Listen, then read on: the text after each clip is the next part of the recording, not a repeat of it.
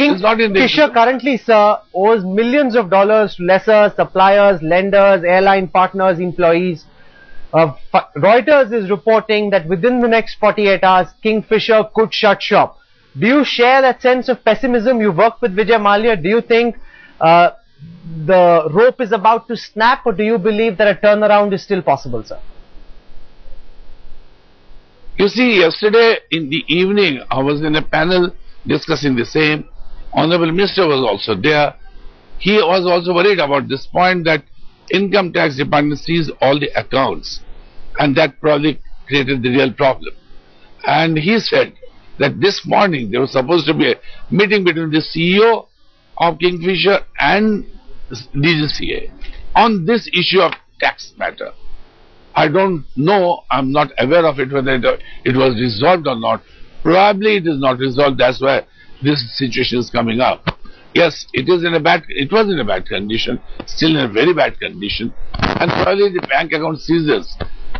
You cannot blame anybody for that, but that has probably triggered the real problem. No, but you could blame Kingfisher for it. You could blame the manner in which they run the airline for it, because the income tax matter is an account which the government is trying to probe, and that is something which is being investigated. So you're saying that the government needs to help ensure that Kingfisher, even if it is in ICU, continues to get oxygen, because you believe that that would be bad for the Indian aviation industry. Subrata Rai Sahara, for joining us with your perspective on Center Stage this evening. Thank you very much. Really appreciate your take as someone who's been in the sector, who's saying that the model of operations is such that it's very difficult for any airline to make money. The government, he says, needs to play the role of a guardian angel. I now want to get in another heavyweight voice. I'll just say please. I'll just say one thing. Yes, sir. I'll just say one thing.